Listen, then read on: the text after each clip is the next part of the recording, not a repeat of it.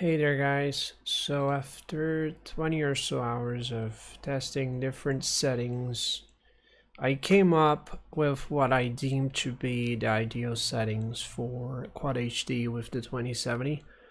It's not 60 FPS, but it doesn't dip below 30 FPS, and it doesn't chug your RAM if you have 16, because if you have 32 you have nothing to worry about. It could even go ultra, because this card, it tackles ultra settings very well, but there's this little issue when you're approaching a big city.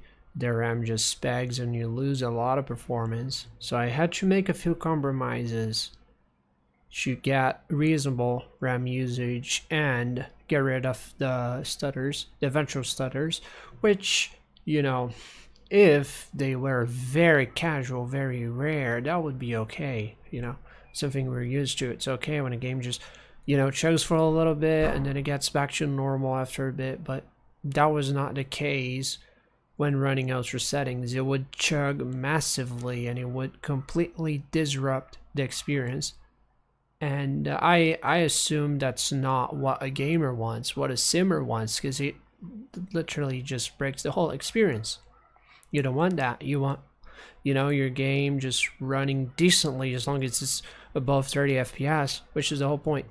So, after a lot of research, a lot of trial and error, more errors than, I finally came to a conclusion when it comes to graphics settings for Flight Sim 2020. And I got a pretty nice setting that does allow for 30 plus simming at all times with different weather conditions. Doesn't really matter much. FPS rock solid. It doesn't matter if it's GA airplanes, airliners, it will run decently. But I had to make a few compromises. It's still mainly ultra settings, like textures, clouds, reflections, all the good stuff is basically maxed out, but I had to make a couple compromises when it comes to detail in general. So let's do a quick let's just look through the settings and I'll explain the compromises and why I chose to sacrifice those settings in order to get better performance. So Vsync is on. I mainly did that to keep the temperatures under check because, without Vsync it's gonna go like 100 plus FPS in the main menu using 100% of your card, and you're not doing anything there, just idling. So I don't really see a reason why I should do that. Extra wear and tear on card for no reason at all. So I just locked to 60. My card doesn't reach the 60 either way, so it's not like I'm capping anything in game. So render scaling is 100%, which is native Quad HD. TAA, we're using 100 LOD. I went from 200 to 100, and that's because, well, I haven't really noticed a difference, honestly. So the LOD is basically the mesh. So mountains and stuff, hills and all the geographical features of the globe, which 200, it looks nice and crisp, but hey, 100 looks basically the same. It's basically the mesh. So like from up close, like from really up close, you can tell a difference, but you're not going to be scraping the mountains with your airplane, are you? Basically not, right? So that's a sacrifice I made. Vector data, ultra, buildings, ultra, trees.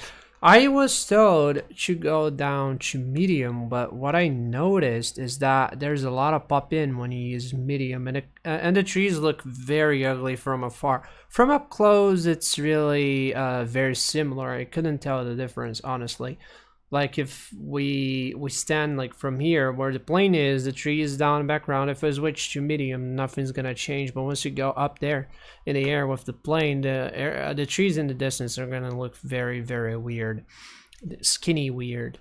It's it's like a cardboard cutout basically from afar. So I went back to ultra because high also has the same issue apparently. So ultra settings trees, that's a compromise. Let's just say if you go down to medium, if you're willing to go down to medium, you gain 3 to 4-ish FPS, sometimes 5, depends on location, of course. If there's a bunch of trees, you're gonna notice the gains are gonna be a lot more obvious than, let's say, somewhere with not that many trees. So that's something you're gonna keep in mind. Grass and bushes, that's maxed out. I do assume I could be getting a lot of performance gains by lowering that, but I do like the grass, I do like the bushes, so I'm not gonna get rid of that. I'm not gonna let that go, mainly because it's not the thing that eats RAM the most, and my issue was lowering the RAM footprint so that I could have a more stable experience, because I'm limited RAM wise. RAM was my bottleneck, so I had to get rid of that bottleneck somehow by just cutting everything that could be using extra RAM without any visual gains, without any very noticeable visual gains, because of course there's, you know, there's always the difference. Otherwise, you know, what would be the point of ultra settings if it doesn't really look better? It does look better, but you know, it's such a tiny difference. It takes actual, you know, a fine eye to notice that. And guess what? I don't have one. So, well, you know, either way, clouds, ultra settings, of course, I want to see the beautiful, sexy clouds that this game offers. The amazing volumetrics of Flight Sim, which are by far the most beautiful clouds I've ever seen, and it beats Red Dead Redemption. It does. And Red Dead Redemption 2 was by far my favorite in that regard. So, textures, ultra settings, of course. Ain't going lower than that. Nah. I want to see the beautiful cockpits. I want to see the beautiful instruments and stuff. So, textures have to be on ultra, not letting go of that. But I do assume if you let go of that, the VRAM footprint's gonna drop, so you're gonna get better performance eventually. But then you're making a visual compromise, and we're trying to get performance without any major visual compromise. So, anisotropic filtering, we're looking at 16x. You know, with fast modern PCIe 3 cards, that's not much of a, it's not gonna impact much performance wise. So percentling 6 for 6. I was using 4 times 4, which I was told, you're gonna get a lot more performance. Visuals are not gonna differ that much, but they do differ. They do differ, mainly when you're flying low. It's night and day. No way I'm using 4 times 4. You could, it does really give you like 4 or 5 extra frames, depends. Then again, it's very subjective because there's a lot coming into play. Depends on where you are flying over, weather conditions, airplane, and a bunch of other things, other factors. So you cannot really, you know, it's not really on stun. That's what I mean. Flight sim performance in general, it's not really on stun. Like it could be here in Fairbanks with like 37 FPS, right? Like we're getting right now, we're getting 37, 38. And then, you know, maybe if I load in tomorrow, same place, same parking spot, same weather on average, I would be getting like different frames, because that's the nature of flight sim. You cannot really expect a solid, consistent performance. It does vary a lot, mainly when you're not up there in the 60, in the 60s, let's just say that. So when you're down nearing 30s, you know, the frames do vary. And then we have a lot of other factors coming into play, like RAM speed and CPU clock and GPU memory clock and all this stuff. So either way, water, even though I heard water does skill performance, I do like the water. I'm a hydro homie, so yeah, I keep my water maxed out. Even though I shouldn't, but I do. And then, that's where I found the biggest gain so far, the biggest noticeable gain, the shadow maps. Shadow maps, they're usually at 2K, lowering them to 1024 gives you like a very solid performance boost, and that's consistent across different weather and locations and stuff. So that's something else that I would recommend turning on, lowering, I mean, not turning on. Like lower the shadow maps, lower the terrain shadows, and you're gonna see a massive performance boost, and that's very consistent. It goes across every sort of weather settings and airplanes you could be flying.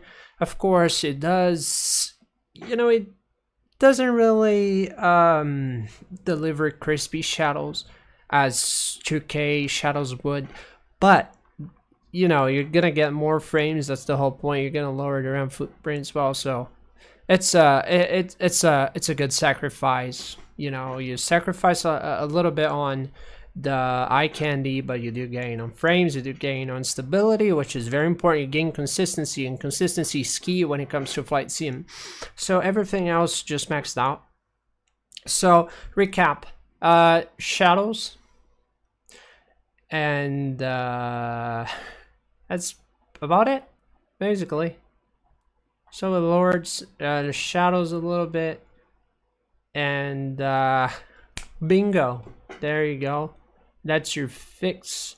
Oh, not only the shadows, I forgot the LOD, which is the mesh, and objects LOD. So terrain LOD, the mesh, and the objects lowered to 100, and the shadows, and that's all you gotta do to make your 2070 tackle this game in quad HD without major issues. And he runs like a dream. As you can tell, we are in Fairbanks, Oregon, OG20. It's a very nice scenery by Orbex. It's free, so what you waiting for? You should try it out. It's amazing scenery, and as you can tell, the performance is very consistent no matter what. We're using real-time weather and where the clouds are out there.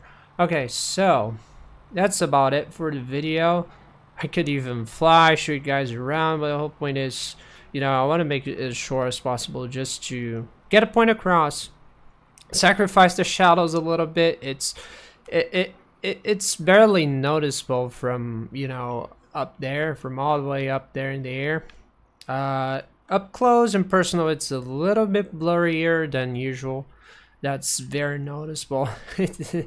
But yeah, as you can see, they're not the sharpest shadows ever, but way better than what we had beforehand, no matter what.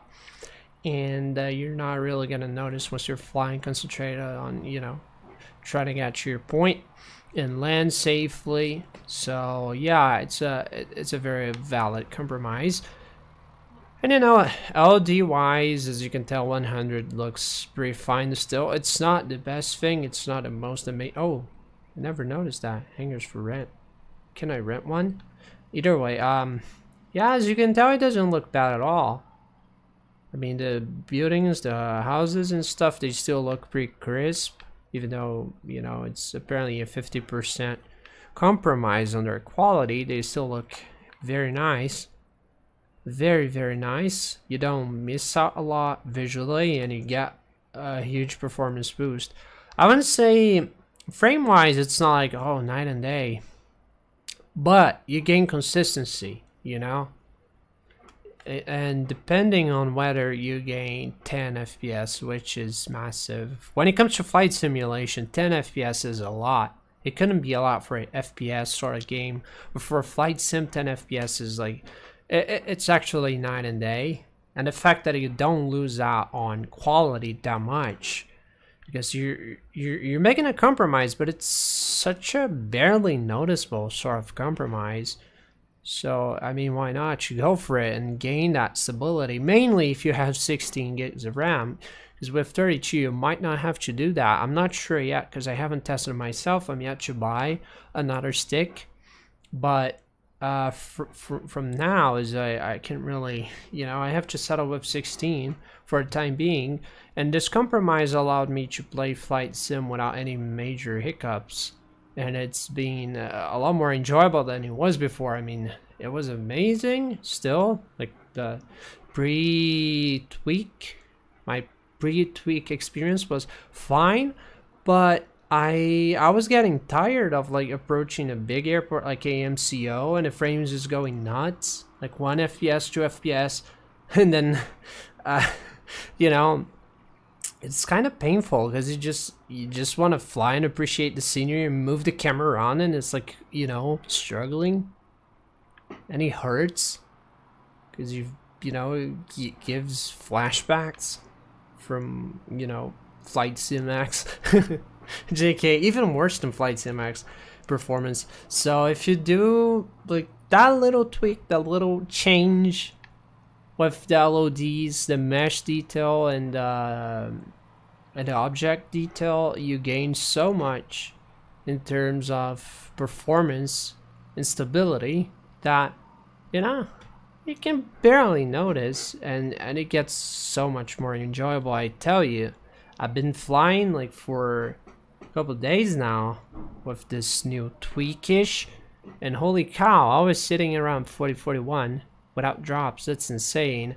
And before, sometimes it would drop down to 25, and even in like minor airports, like minor cities, the frames would just die when approaching because of the shadow maps and all this stuff and the unnecessary LOD. So yeah, that's basically it for today.